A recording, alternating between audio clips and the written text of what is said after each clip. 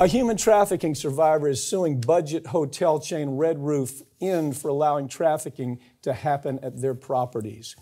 Yeah, well, we brought the lawsuit, so I know a lot about it. But, you know, you've worked with me on so many big projects. Farron, talk about this case a little bit. Yeah, what's happening here is that you have a survivor who basically was trafficked at a Red Roof Inn.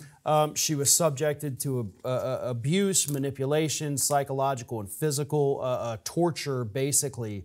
And they were operating very clearly, very obviously, out of the Red Roof Inn. And so what this survivor is saying, listen, you had all of the warning signs. You have all of these resources that the government has provided for you. You could have stepped in and saved me and countless other women.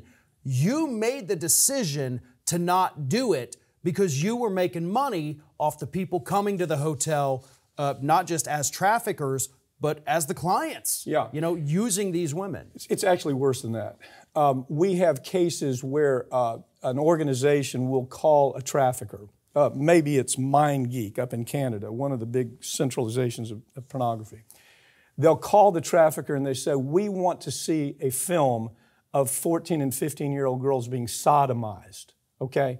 So they go rent the room. The trafficker rents the room. They rent a suite for a week. They then bring in cameras. They bring in lights. They bring in a movie set.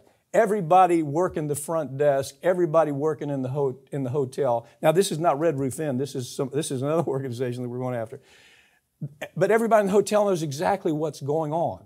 These kids are walking around, 14-year-old kids that are being sodomized up in the hotel room. They take breaks, so they walk around in negligees all around the. This is the kind of stuff that you can't just ignore and say, well, we don't have any standards. We don't have to worry about standards. Red Roof Inn has their own standards. They have a standard. They have a standard book that we must follow. The problem is they don't follow it. Right, and not to mention, even if they somehow don't miss all the camera equipment coming into the hotel. I mean, look, I've traveled with camera equipment and lights.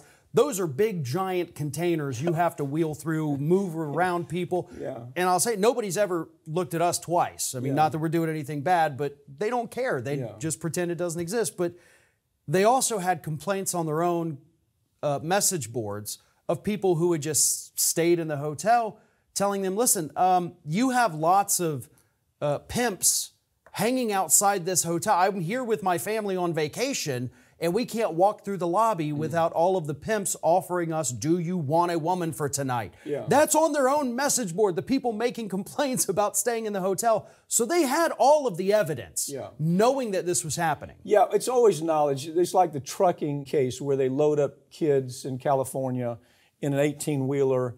They have little separate bedrooms in an 18-wheeler. They go across the country calling truck stops all along the way. We'll be there in a half an hour. People come in, have sex with these children, and leave.